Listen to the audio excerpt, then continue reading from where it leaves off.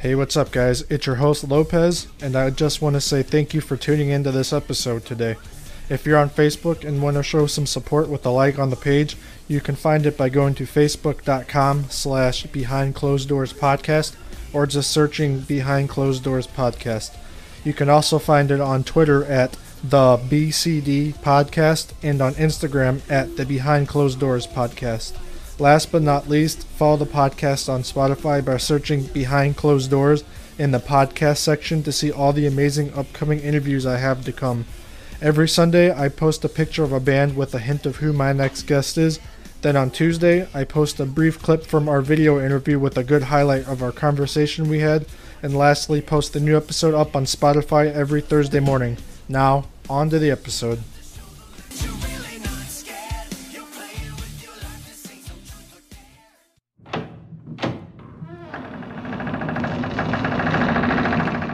We have Deron Miller, ex-CKY, current 96 Bitter Beings. How the fuck are you, man?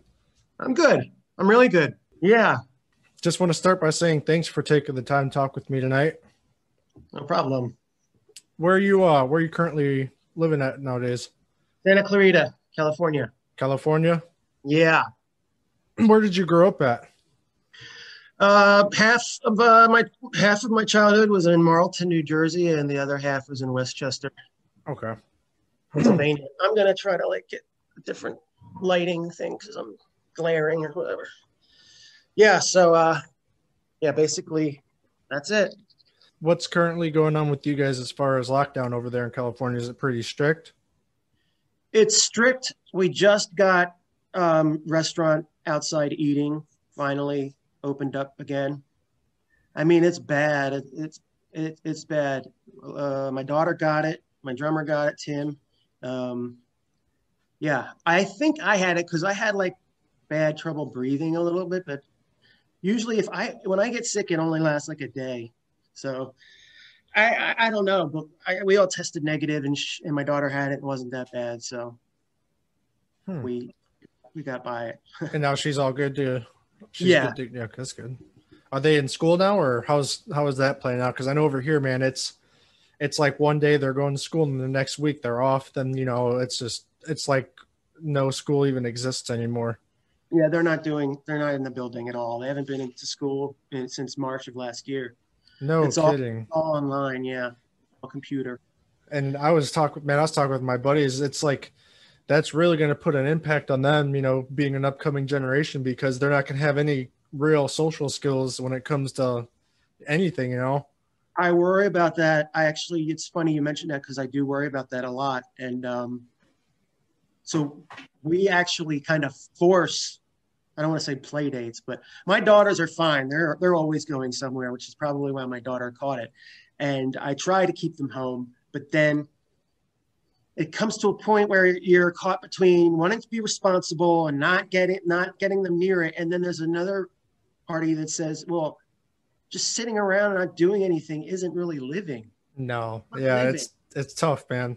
It's like saying, you can either die or you can in this dungeon with a chain strapped to your ankle for the rest of your life. You got to make a decision at one point. Especially for these kids, they're not getting the, the whole childhood atmosphere, just sitting at home on a computer, watching their friends on the screen, if that was me when I was younger, dude, I'd fucking go nuts. Cause I'm so used to my, running around and just doing my thing. And well, that they were doing that before COVID anyway. Yeah. So yeah, I mean, I try to get my son to interact, and he does. He interacts with a lot of. He's playing tennis. He plays basketball. He doesn't overdo it on the video games. He likes the video game thing. He's really good at it too. He's like somewhat of a of a entity online. He's a pro Fortnite player. Is he really? Yeah, he's really good at it. Jeez, I never got into that, but I know that, dude, there's a lot of people that get into that game, especially, Yeah, there's a lot of streamers and whatnot on Twitch, but that's cool, man. That's cool that he's got his own things going already. That's, how old is he now? he's going to be 12 And he's in March. already got that going for him. That's Yep. crazy. So you like to play guitar and you like to sing. What influences got you to start doing that? Um, well, Kiss was my first because they were image strength, like the strength of their whole thing was the image. And I was 2, so I saw a poster in my cousin's room. They're trying to get me to watch this other movie, but I kept looking at all these posters he had in his room of Ace really blowing up his guitar, and I was like, whatever that is, I want to do that. And so I got a really, really quick start at 2 years old, and I took some piano lessons because back then every parent made you take piano lessons. Didn't really like it that much. Finally got a guitar at around 7 or 8. Started taking lessons, and it's my obsession. What was that guitar you got? It was like uh, my mom's best friend had a son who lived across the street from me, and he was taking up guitar, but he didn't like it. He got bored with it really easily, and my mom bought the guitar off of him, and it was some kind of generic. It was like a Washburn, but it was really generic. It didn't really have a brand name. I think it might have been $50. Oh yeah, one of those deals then. Yeah, it was like I think it was for kids, and I think it was for maybe kids that didn't really expect you to stick with it. Right, yeah, definitely. So yeah, so I picked up that fucker, and I never let it go Did ever. you keep it or did you sell it eventually? Oh, Long gone? well, I traded it in at some music store, and I got like a blue, like kind of, it was kind of like a Jackson shaped V, I don't know shit about guitars, and I know that sounds really fucking weird, but I really don't. I don't like the technical aspects of a guitar. I don't know anything about pickups. I don't know anything about um, how to set the tone so that the intonation is good. If my guitar intonation is out, I just grab another one. It's just, I don't know all that stuff. It's like being a race car driver but not knowing how to change the tire. That's pretty much how I am with that shit. So I just remember that it was like blue, and it was kind of like a Jackson guitar, but it wasn't a Jackson. What kind of guitar are you playing on now? I'm using esoteric guitars. Are you endorsed by them? Yeah, they're fairly Nice. relatively new company based out here in California, and I hooked up with them. Somebody got in touch with me and said, "Check these out. We think they'd be good for you." And I did a whole video on their website, and it's online of like the first night of me playing one and talking about it and stuff. And yeah, they're really, really nice guitars, and they're always back ordered, man. They're selling them out like crazy. So yeah, I mean, it's a great company, and don't have to chase them around and beg or ask, Right. How'd you get really endorsed with those guys?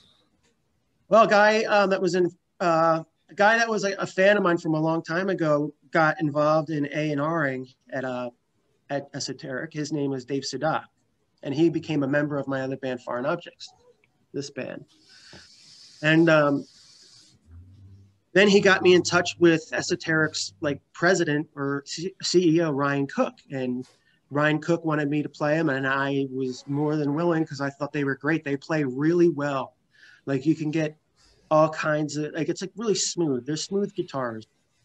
And naturally, anybody that's endorsed by a product is going to sit there and be like, this will clear your skin up. Look what Right. it can do, I don't do that. If I had a shitty endorsement, I would probably not talk about it at all, or I would look elsewhere. But no, I've been with them for like 6 years, and I'm really, really, really proud to be part of their roster. So Now, have you had any competitors trying to get you, trying to steal you away from them?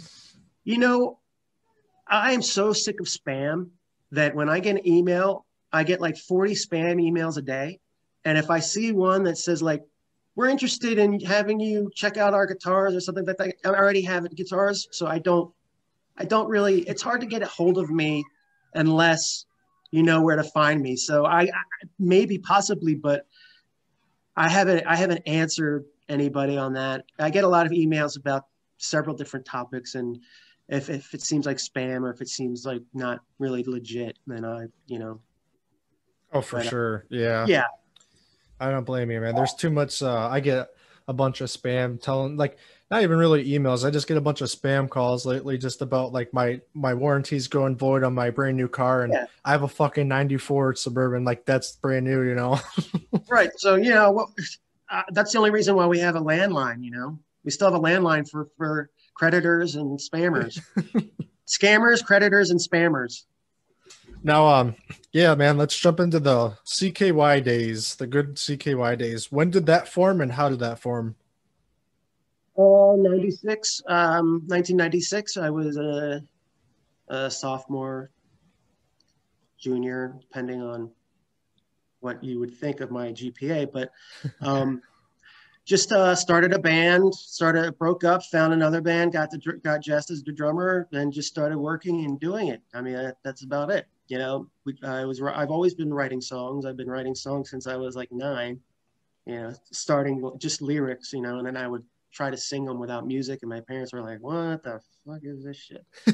But yeah, I mean, it was just a lot of working, a lot of playing, and this person, you meet that person meets this person, introduces you to that person. It all works out. So yeah, I mean, those were fun days. They were fun days, but did it for 15 years, and then every good thing comes to an end. Yeah. Now, what's the story behind the name Camp Kill Yourself? Well, I was a fan of My Bloody Valentine, and I thought that band names really sucked back then, which they did, like Flyleaf, and Yeah. Three Doors Down, shit like that. So I said it would be cooler to have a movie title as a band name. And that's what My Bloody Valentine did, except they did take a title from an actual movie. I wanted to take a title from a movie that didn't exist yet. So Sleepaway Camp was one of my favorite movies.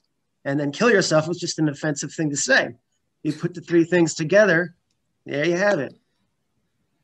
That's pretty brilliant thinking right there. That's Funny enough, we never got any like bullshit for it. Like nobody ever like protested or complained about it, It was pretty smooth. How did that adapt into Bam and Chris Rabb, all of them's CKY videos? Did they just kind of take the idea because Jess was Bam's brother, or how did that come?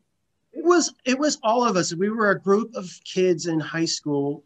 I mean, every school has them, the group of kids that just gather in one area of the hallway, Yeah. And, we all like enjoyed doing things that were either embarrassing or artistic or creative. So I was sitting in Amore's pizza shop.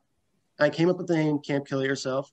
Bam had done a clip in a video called Jump Off a Building that we were getting a lot of mail for the song. It was an early version of Close Yet Far for the song.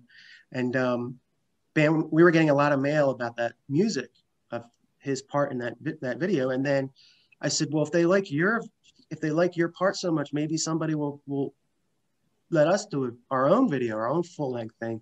So we sat in his bedroom and we just said, we'll just call the band and the thing CKY. And that was it. Now, the song with the most streams on Spotify, I don't know if you're a Spotify guy or an iTunes guy, but on Spotify right now, the most played song is 96 Quite Bitter Beings. It's at 42 million streams right now, which is huge.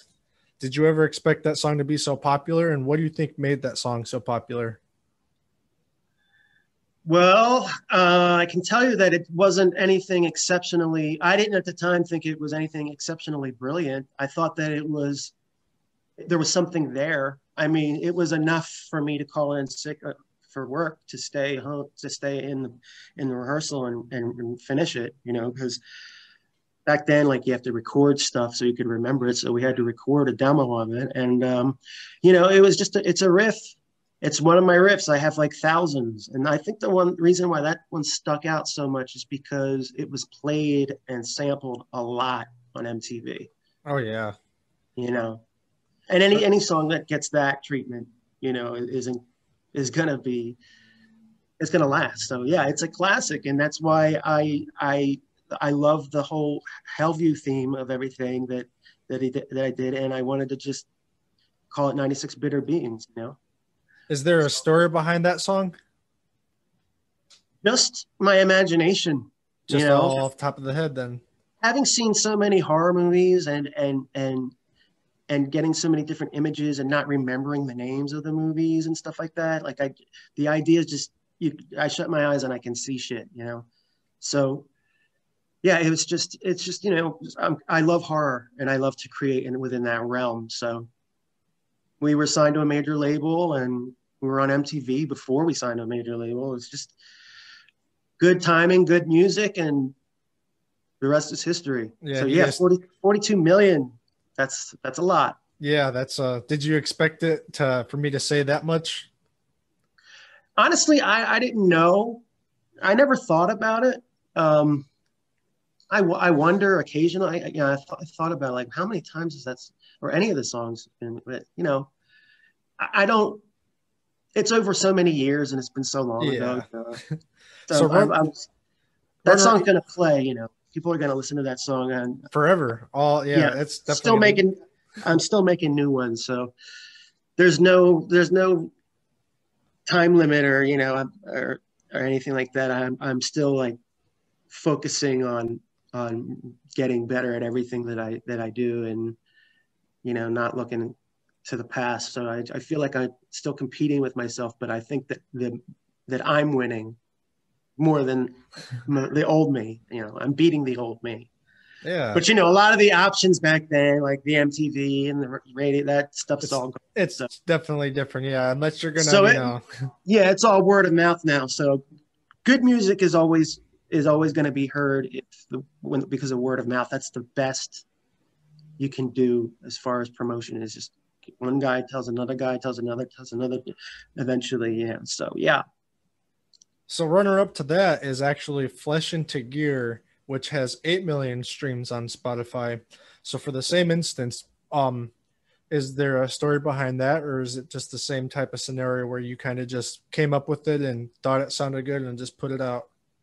Exactly. Yep. That was it. It was a demo called Sinking Fast. It was a minute and 52 seconds, I think. It was used in the second video because we didn't have any new material. We were working on a second record. We didn't have any new material, so we used the demo version, and everybody loved it. But I thought it was embarrassing because I didn't do, you know, the singing on that demo is just me trying to remember the song, you know. So finally, it got finished, and it was a hit. Yeah.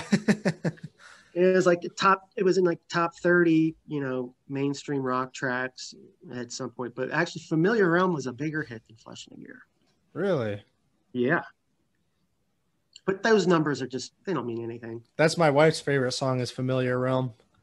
I mean, think Love that about it. song. 96 Quite Bitter Beings was never even a single.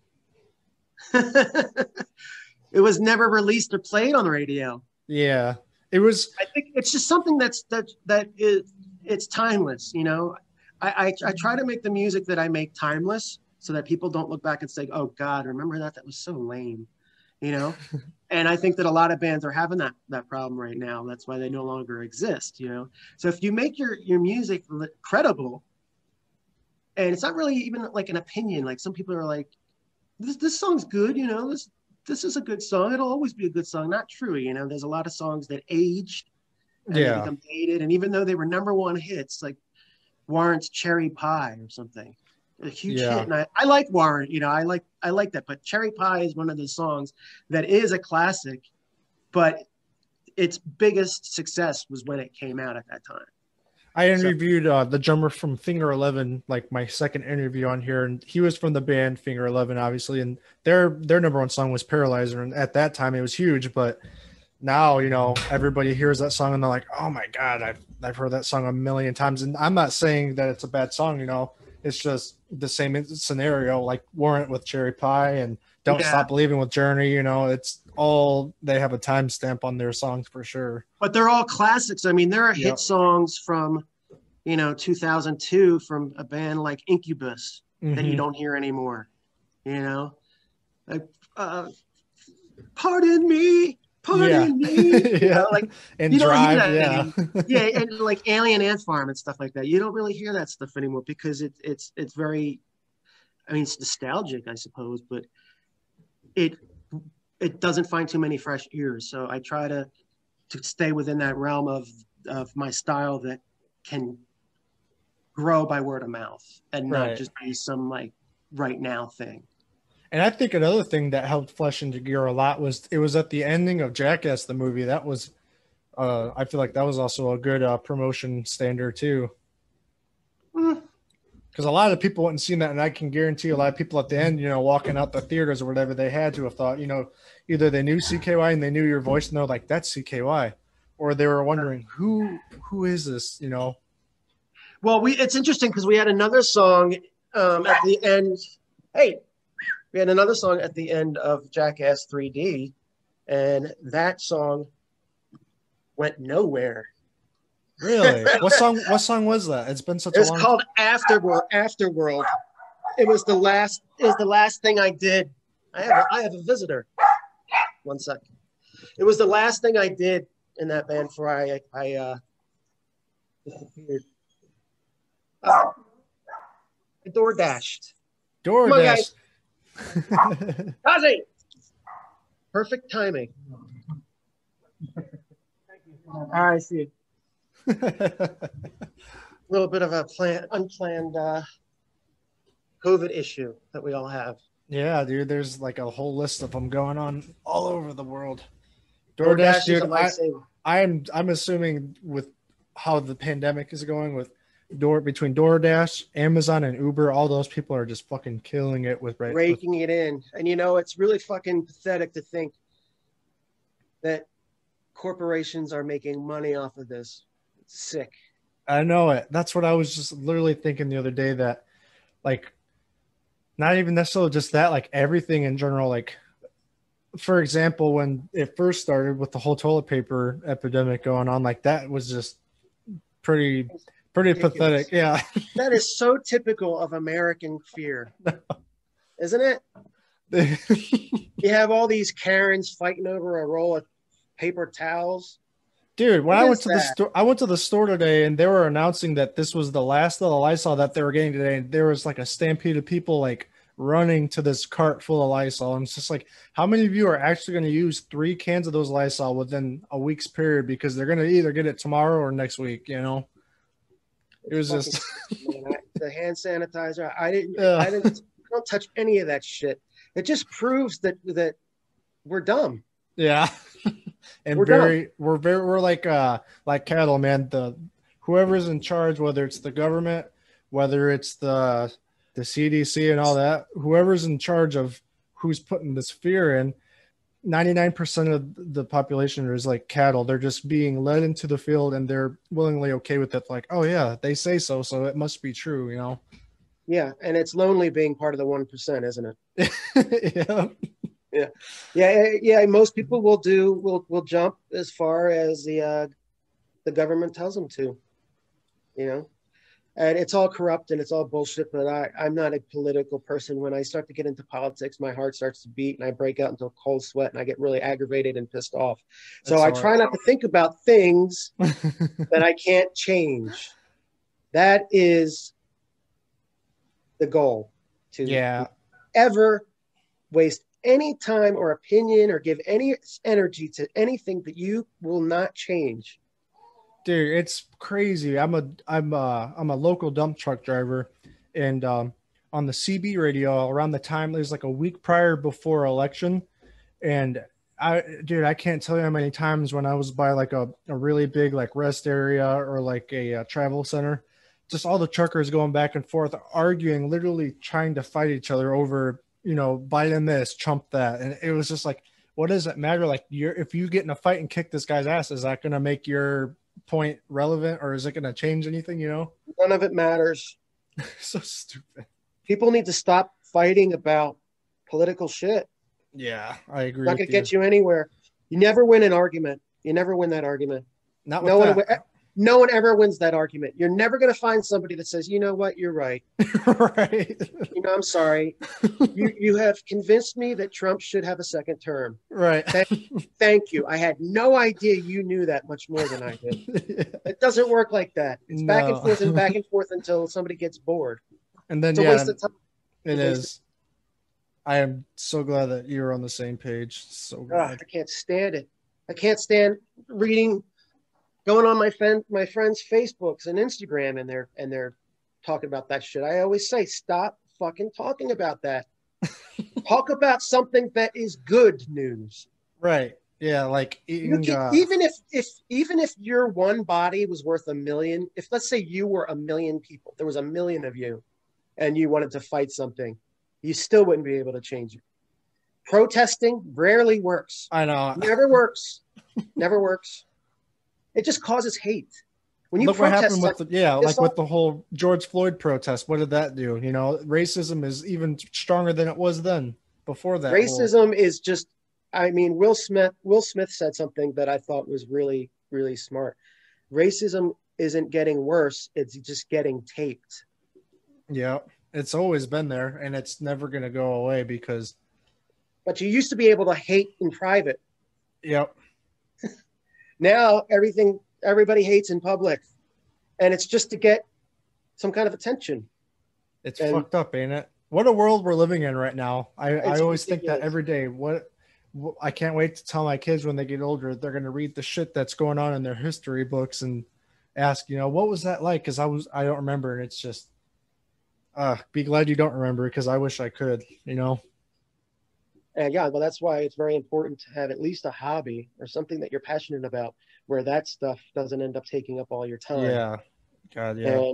And I feel bad for people that argue about that shit because it makes me realize I don't take any of their sides. I never say this person has a point. I always say one of them could be right, one of them could be wrong. They could be both right and wrong. But the point is they're doing this instead of something else. And that's what bothers me the most. And I never get bothered what somebody says. I never get bothered about, even if it's about me, I never get bothered about what somebody says about me, good or bad. But if it's, the problem is that instead of doing something else, they're doing that. So. And it's just so crazy. They're so oblivious to it. And they truly in their heart think that what their belief isn't just a belief. It's the truth and it's what matters. And that's what it's supposed to be. And it's pretty fucked up, Well, perception is the truth. A lot of people, if somebody thinks that they're the best ice cream maker in the world, yeah, they are until somebody tells them that they're not. And even then they still might think they are. Yeah. So perception is reality, and that's good. I think that people should have enough faith in themselves to see themselves in a position where they probably aren't what they think they are, because those are the people that do become what they think they are. So eventually perception does become reality, and it is reality until it does. Is that how you felt with yourself with music? Yes. See, and now look at you. You're the never doubted man. it. Never doubt it. Never doubt it. See, now going more on a positive note with the CKY stuff again, is there a favorite music video that you guys have done before? Escape from Hellview was fun. Yeah. Yeah. I've done like 20 music videos. So the first one I saw was Sporadic Movement in the back of that semi trailer. That was pretty cool. Oh yeah, that was that. God, you just refreshed my memory. Yeah, that was crazy dangerous. It looked a little dangerous, but we had no permission. We were driving. We would end up in the middle of the road, throw the top up, and then start filming, and there'd be a huge line of traffic behind us. No permission, no permits, no license, nothing. So if you guys would have got busted, it'd have probably been a big ass deal. Probably, but I don't think we were afraid of that. I think we had a plan. That's funny. That is. It was dangerous because every once in a while, I think Mark Hanna was driving. Every once in a while, he would hit the brakes and we would fall forward or backward. And a couple times somebody almost ended up out the back. Yeah. Now, when you were on tour with CKY, what was a day like in the life for you from start to finish? So, like on a basic tour day, what was it like from sunrise to sunset for you? Well, 2 weeks of any tour are always exciting. After 2 weeks, it becomes a routine and a lot Yeah. like a job. And it's hard to fight that nagging feeling of you got to do this all over again. Even if it's something you like, eventually, like to all the kids playing Fortnite, eventually they turn it off. Mm-hmm. They haven't. So it's the same thing. It's like something that you're interested in so much.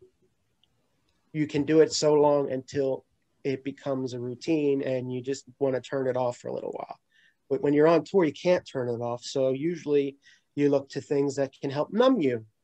And in my case, and 95% of every other touring musician's case, it's alcohol. Yeah. So,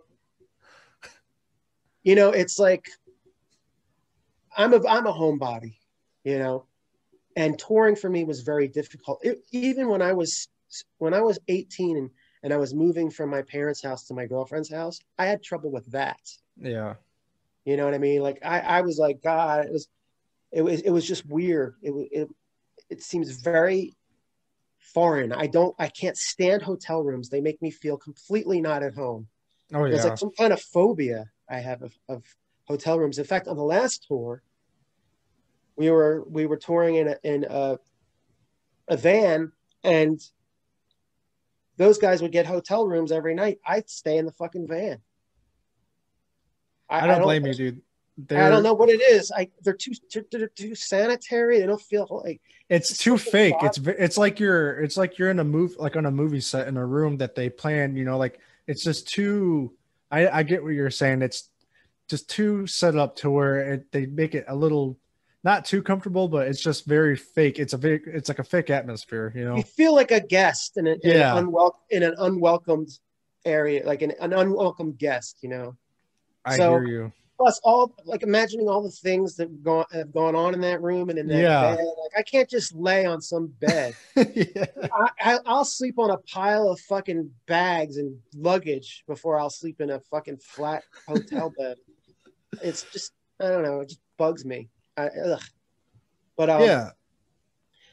eventually touring becomes a routine, and the show is the highlight of the day, and then couple hours after the show might be even better, and then it's on to the next place. See, like with the whole hotel stay, man, we went to Starved Rock in Illinois about 3 months ago in October, and we went to this hotel that had these cool looking pictures of the rooms and whatnot, and the reviews look pretty decent. So like, whatever, we're gonna go there. It's not that far from the actual Starved Rock Park. So we get there. The rooms look like shit. The beds are small. The rooms are small. They weren't clean, and then that's better for me. I like that better. Well, the thing that got us is we found a roach crawling on the wall. So that was we're like, okay, we're gonna get another room. We took a picture of the roach, showed the front desk, and demanded a different room. They're like, oh, we promise you, we don't have roaches here. That's just one that slipped through the cracks. Isn't that how they all do? Right, that's how they all come in. They just slip through the fucking crack, and there's not at least 100 more crawling on your. We don't have rats. Yeah. We just let a couple in today. Right. They're going to be out by noon. Don't worry about them. Yeah. It's like, oh, he must have forgot to check out this morning. Don't worry. Don't mind him. We'll take care of him. He does it all the time, Yeah. Anything to save their own ass, right? Yeah. And I thought that was just kind of humorous. Their word. She's like, oh, it's that I can reassure you, we don't have roaches. So what she was pretty much saying is, damn it, he saw our problem. Of course. I mean, what other argument could you possibly get? Yeah, sorry, sir, we do have roaches. Tell your friends. Right.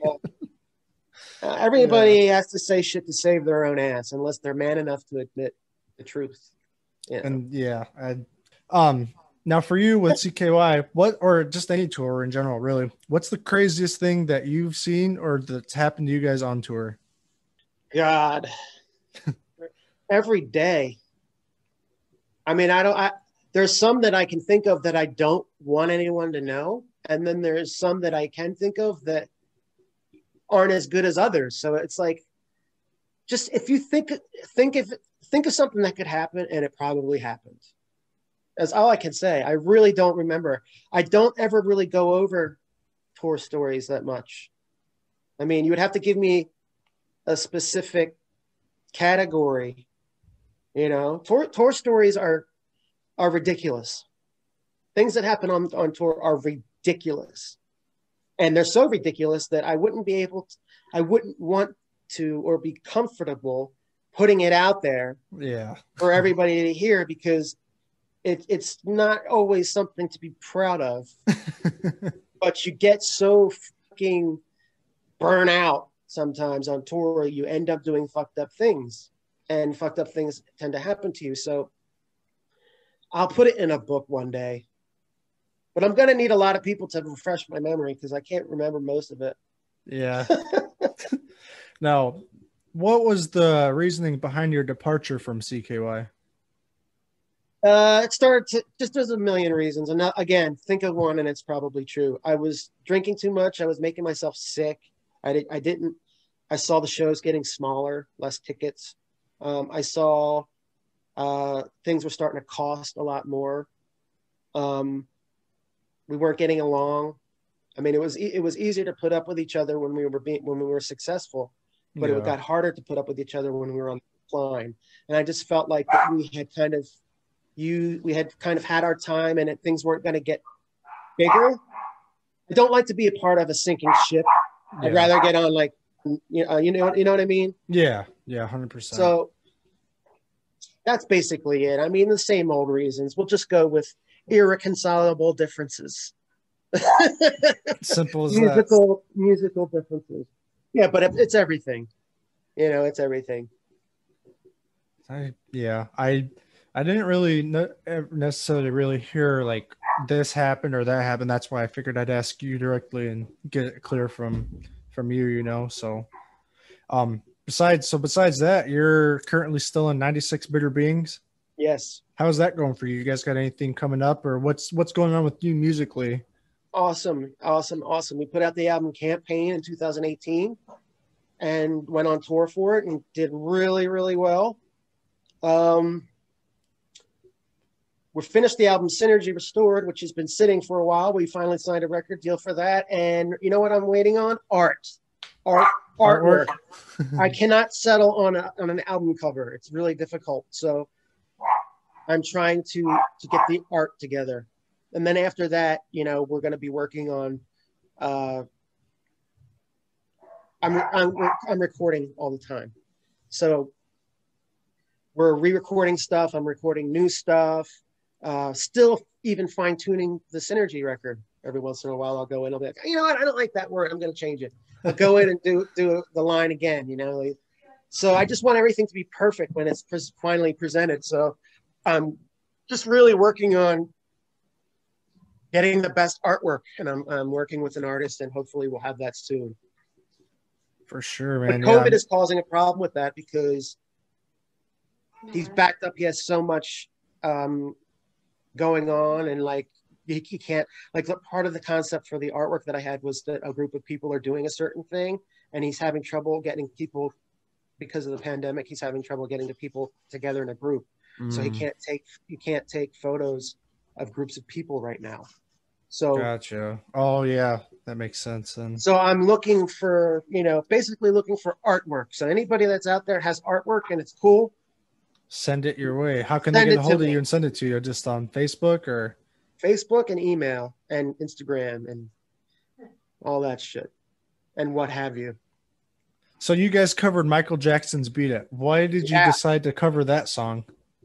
Well, we used to play it a lot on tour, and I figured let's just do our own version of it. And it came out really good. I had heard that somebody else had done it, but I mean, it's Beat It. Who cares? It's a classic song. Speaking of timeless, that song will never age. I mean, it's obviously 80s, but it's always going to be a classic song. So. And the Jackson 5, they're actually from a town by me called Gary, Indiana. That's only about 40 minutes from where I live, and that's very run down now. They used to have a lot of monumental stuff about the Jackson 5 actually from over there, but now it's literally just the armpit of Chicago. That's crazy. Probably wasn't that back then too.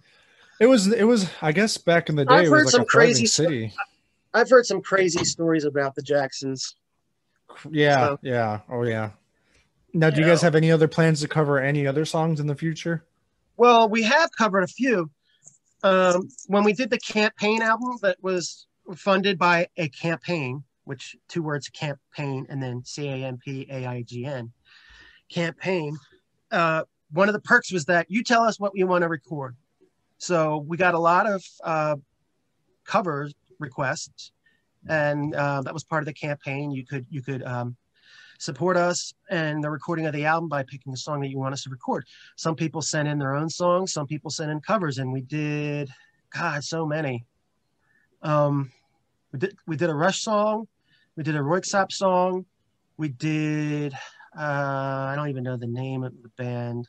We did a Lionel Richie song, which I really liked.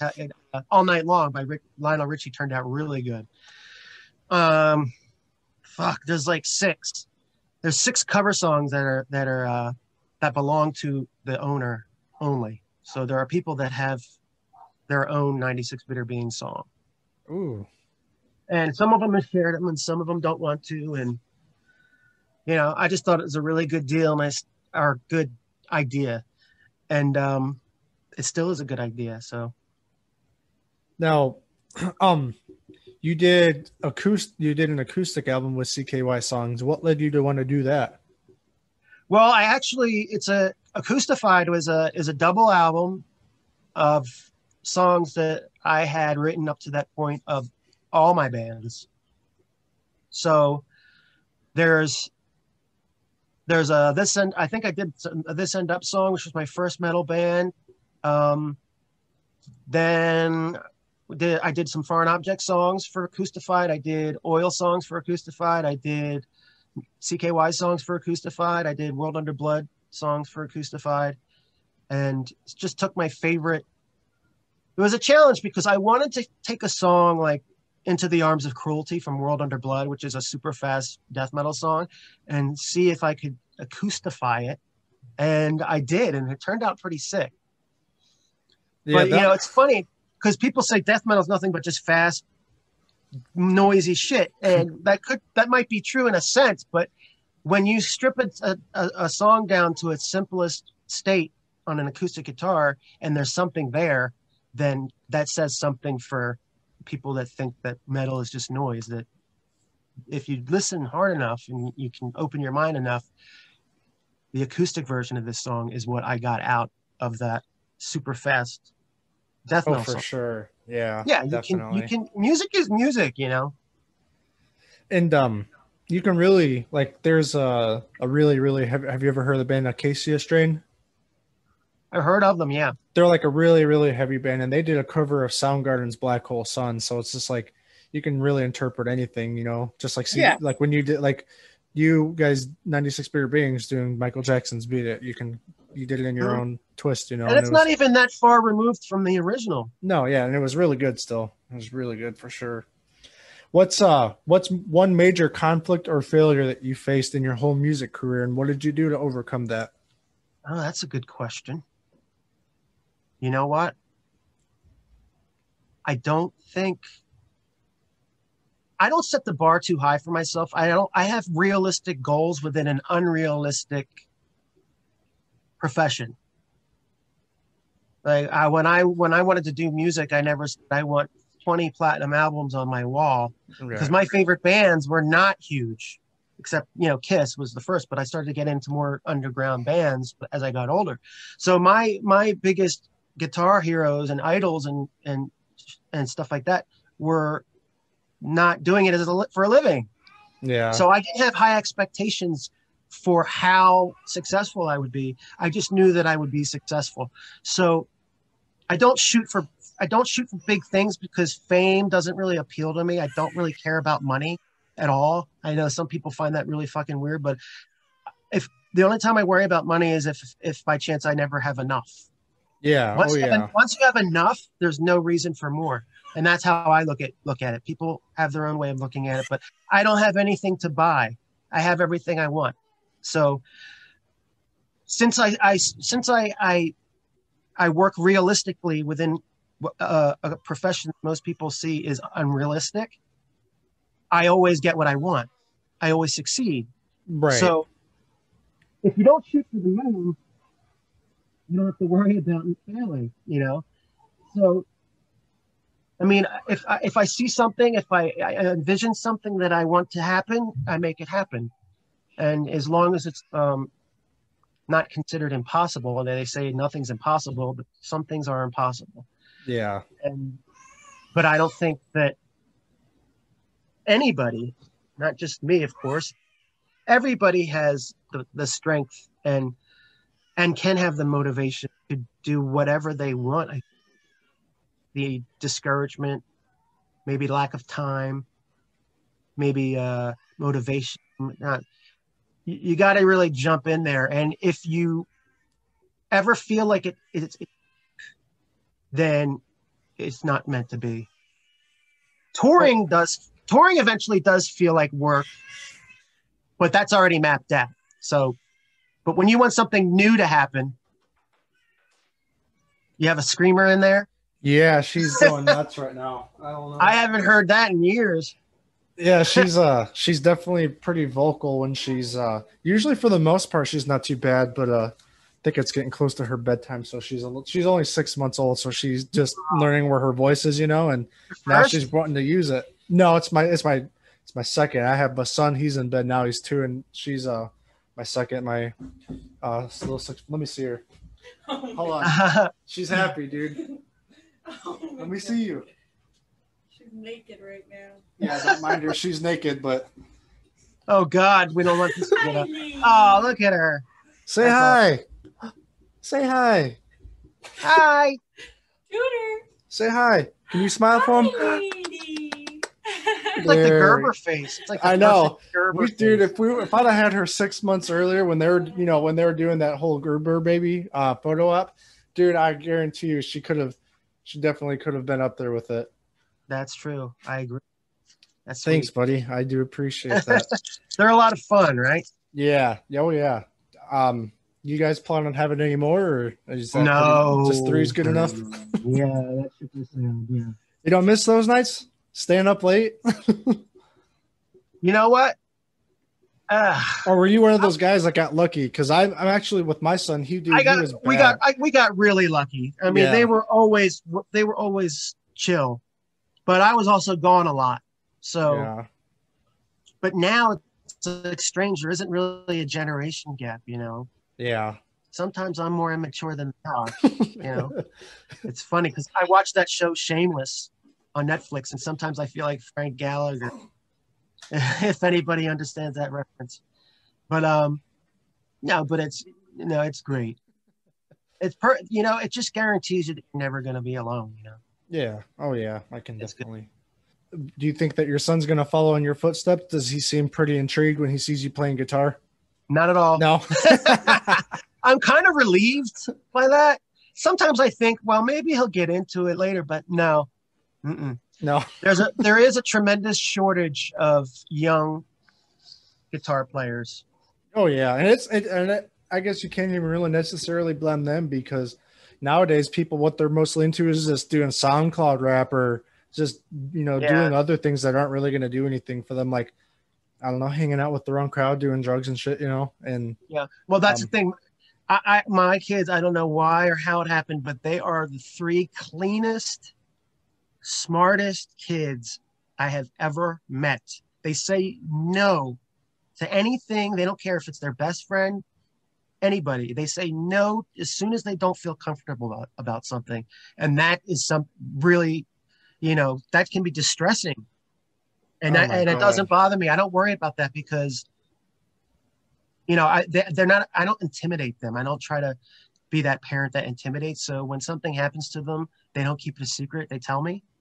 Dude, that is probably the best thing that from being parents that you could easily say that's my biggest fear. And I was talking to my wife about that not too long ago is I'm hoping that we steer them in the right direction to where they're not scared to tell us just because they don't want to get in trouble. I want them to be able to tell me, this happened or they asked me to do this tomorrow and I told them no. And I just don't want to be that dad that gets a call from a corner saying my son drowned in a river or in a pool Tell me that they about weren't it. supposed to be in because they were all going there and he was made to go first because they persuaded him to go first. And they didn't want to call anybody or tell anybody because they knew they weren't supposed to be on those railroad tracks. They weren't supposed to be near that creek, and that's my biggest fucking fear. And I'm sure that's what any parent, and Well, I think the key to that is to not make the generation gap so obvious and yeah. lame, because my parents felt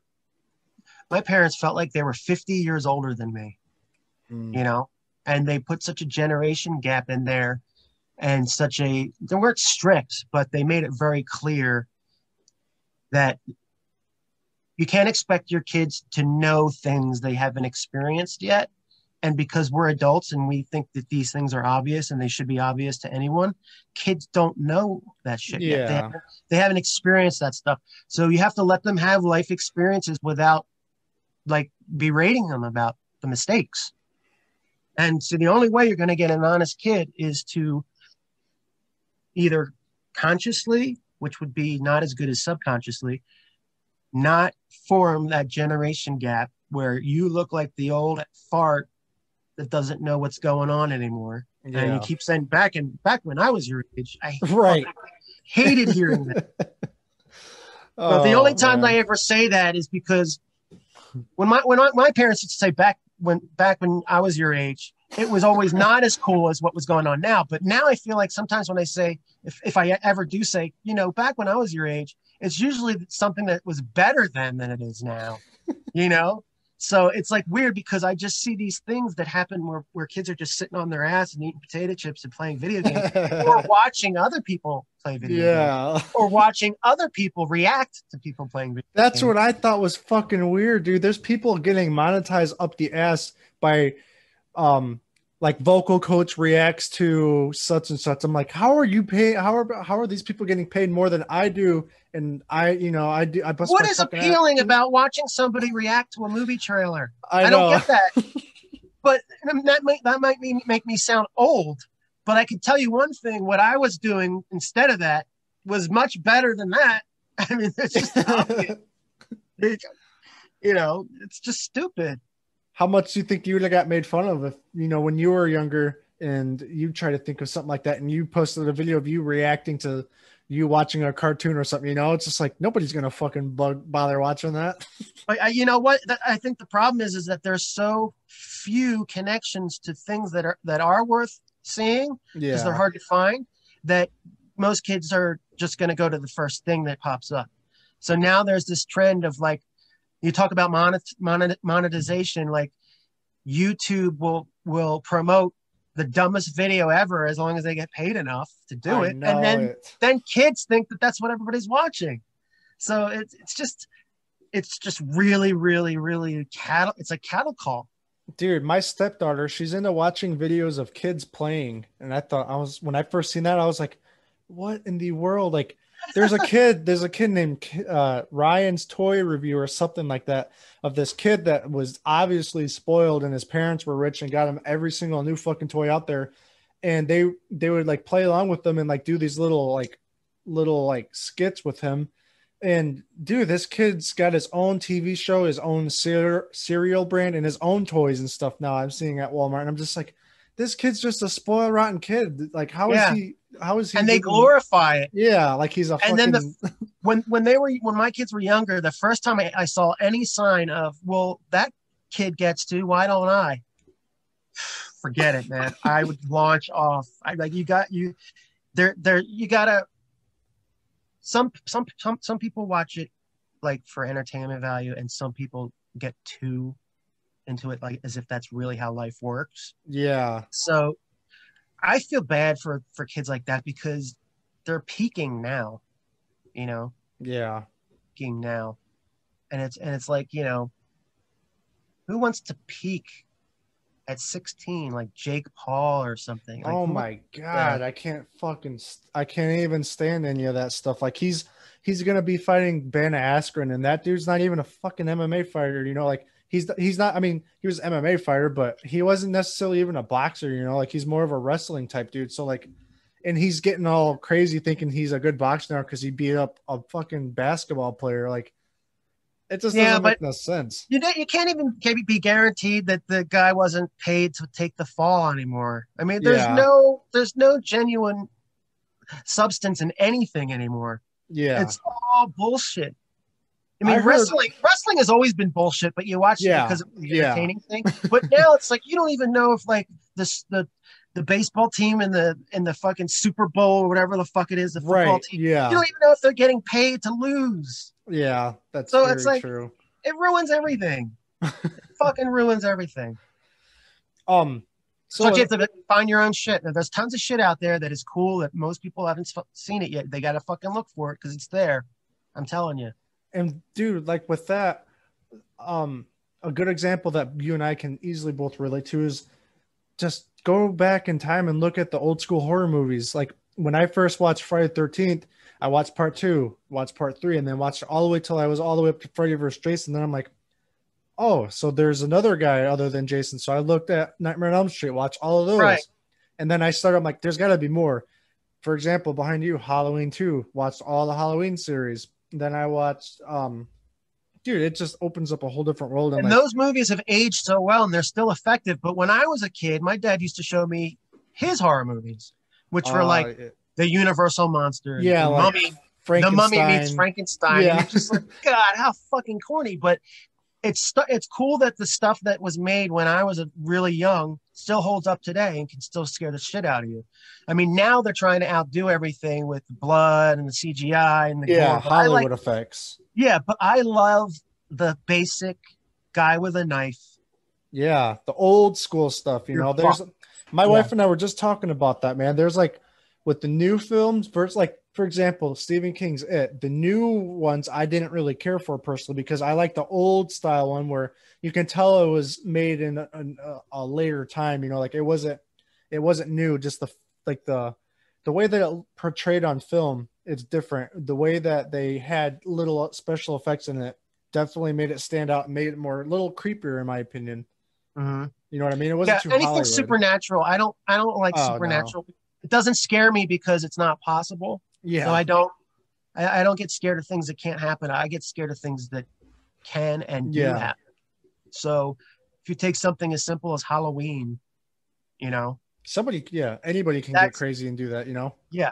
So I mean, I do like some science fiction stuff and things with like political undertones that are science fiction, but I my favorite is still the slasher film.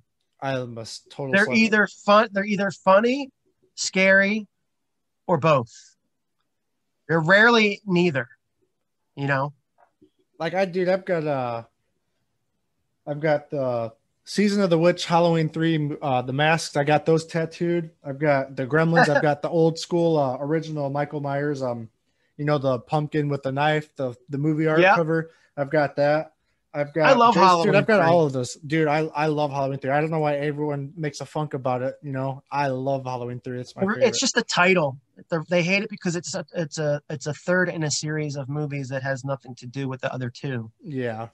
But as a standalone movie, stop asking where Michael Myers is and just fucking watch it. It's great. He's not in it. Yeah, he's not. I've heard people write about Halloween 3 like Michael Myers wasn't even in it that much. He's not in it at all. That's not the point. I've actually heard that they were trying to boycott against it and trying to sign a waiver or like a petition to have it removed from the franchise. And then it's just like, there you go. There's some stupidity. That's ridiculous. That is a petition that is a waste of time, and it's a protest that will never happen. And you should be doing something better with your fucking time than trying to get the title Halloween 3 removed from a fucking movie. That's crazy, ain't it? Those are people really looking for. Go jerk off again. Do something else. Do something else. Wow. Real quick, if it wasn't for music for you, what would your plan B have been? My parents used to say that we have that something to fall back on. I hate that term. Now, I'm not saying that everybody shouldn't have a plan B or shouldn't have a plan B, but to me, a plan B is just an excuse to fail at plan A, I guess. So for me, plan B was nothing. Just to try again. When you give yourself an alternative, yeah, well, when you give yourself two choices, you can't spend 100% on one. Yeah, I see. So what you you're end saying. up going like 50, 40, 60, 40, Yeah. 20, 80, and then you're not paying attention to it. So you have to, I think that there isn't too much bad that can happen by putting 100% into something that you want to do. I can't see how you could fail unless you're really bad at it and you're lying to yourself, or it's just not possible. You know, Yeah. it's unrealistic. It's kind of like saying one day I want to win the lottery. Well, and yeah. you got to buy, who knows how many tickets you'd have. You could buy 1 million tickets every day and not ever happen. So it's just one of those things where you have to get a realistic goal Yeah. and do what it takes to get there, and then from there you can branch out and do other things. But no plan B. I would have probably tried harder to be an actor, but to be honest, without sounding like a fucking douche, I usually get what I want. I'm not, just keep it, sane. Yeah. That's all you got to do. And my last question for you tonight, probably the most serious question you'll ever be asked in your whole life. Would you rather have scaly skin like a lizard or have a forked tongue like a snake? Forked tongue? Are you crazy? Definitely. Dude, speaking of forked tongue, do you know the lizard man? No, you ever who is heard? he? He's the guy that was in like the freak show, and he was on he was in Ripley's Believe It or Not. He had his whole body tattooed green and had the. Oh yeah. I actually have an interview with him next Friday. Holy shit, that's awesome. Yeah, I've seen some crazy I'm not really big on tattoos. I like to look at other people's. It's always, a compliment to see that somebody has tattooed something to do with me on their body forever. That's always amusing. I never get tired of that. But I just have names on my ring fingers and that's it. But yeah, that's crazy. I mean, just to commit to that for the rest of your life is just crazy. I'm gonna show you this picture. I have an interview with this person tomorrow. It looks a little familiar to you, maybe. Is that April? Yeah. Oh, great. Well, tell her I said hi. I sure will, man. Yeah, I definitely will. That's gonna be exciting. I got a whole good assortment of questions lined up for them. Is there anything that I should ask her that it might like throw her off? I'm on Facebook. We say happy birthday and stuff like that. But yeah, I mean, she was like a second mom for a while. Definitely. Not to all put those down. guys. My mom was one kind of mom, and then she was kind of like, she was more involved and more like supportive of all the crazy shit we were doing. So she's like a mom. So yeah, I mean, just tell her I said hello. I sure will, man. I definitely will. Well, it was really good chatting with you tonight, man. I just want to say definitely a huge fan of yours. Love you. The awesome music that you put out there. Before we toss the towel in, is there anything you want to say to anybody listening? Go check out our album campaign. Find me on Facebook, Instagram. We have a lot of shit coming soon. We got merch. We got new album. We got vinyl, reissues. Anything that you like about me, you can find it easily. Come to find me on Facebook, Instagram, all that stuff. For sure, man. And thank you for having me. Not a problem. 100% my honor on that, man. And we're definitely going to have to do this again because I never knew that you were such a horror fan. I definitely want to get a second episode in where we just talk strictly horror and just everything, Yeah, So, I have the original Halloween 2 one sheet right there in the back. You can see it. That is. I mean, this whole room is just collectors. What'd you think about Creepshow? Did you like the Creepshow 1 and 2? Oh yeah, dude. Yeah, we're. You know what's funny? I love the music in those movies too. Because God, I don't even remember who did who did all the soundtrack on that. But I have the soundtrack right over there, actually. Do you have it? Do you have it on disc or is it on vinyl? On vinyl. Oh my fucking God! I've seen a bunch of videos of that, and I'm total sucker for that soundtrack. especially part one. That's definitely everything. That is just movie so is creepy, fucking dude. scary. It's I know very.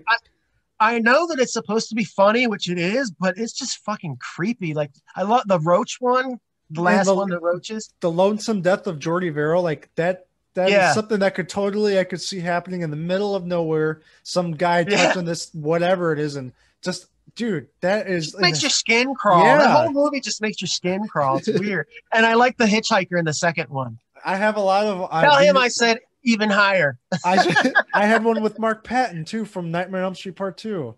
He lived with me for a week. No me and my shit. wife. So tell him hello. Yes, he stayed with us for a week, like about 2 years ago. Isn't he just the fucking coolest guy? Yeah, he is. Dude, he is awesome. He has the glove. He has the glove. Oh my god, from the movie? Yeah. Oh, I wish I would, because when I had interviewed him, I should have asked him about that. Maybe Yeah. I'll get with him again. Yeah, you have to tell him I said hi too. He was here for a while. He's really fun to hang out with.